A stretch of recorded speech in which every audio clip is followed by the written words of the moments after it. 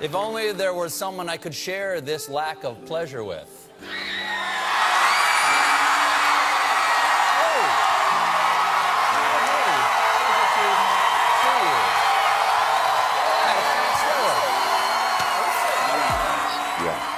How lousy was it when your parents split up?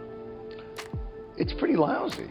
It's not, you know, mustard gas World War I trenches lousy, but for someone who's 9 years old, it feels like the world is crumbling in a way that you did not think it could. Wouldn't it be nice to not have so much fantasism? Wouldn't it be nice if conflict and the false urgency of the 24-hour news networks, of which you very wisely have decided to walk away from. By the way, I think they've made a brilliant choice by bringing in a British guy no one's heard of. I think that is, when I'm thinking about floating a sinking ship, what do I want to bring on it? A guy that people are going to tune in and go, who's that? Behind me, a filled room of 9/11 first responders, and in front of me, a nearly empty Congress. Sick and dying, they brought themselves down here to speak to no one. Shameful. Please welcome Michael J. Fox.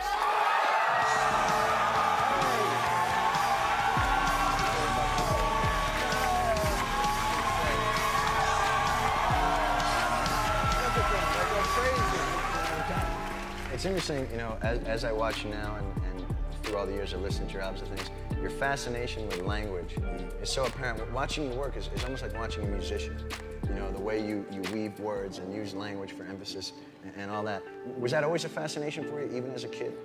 Well, to go backwards with the question, don't forget what we do is oratory. It's rhetoric. It's not just comedy, it's a form of rhetoric. And with rhetoric, you look and you listen for rhythms. You look for ways to sing at the same time you're talking, and to go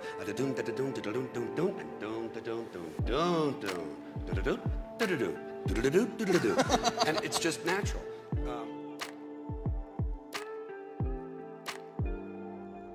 Now, I would imagine as this show is airing, there may be information out there right now that the audience might not be aware of. So I will just tell you, Doug Herzog, Michelle Gainless of Comedy Central gave me an incredible opportunity 17 years ago to pilot this wonderful franchise. And 17 years is the longest I have ever in my life held a job by 16 years and 5 months. Thank you. The upshot there being, I am a terrible employee, but in my heart, I know it is time for someone else to have that opportunity. And that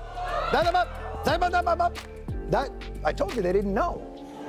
You probably know. Not right away.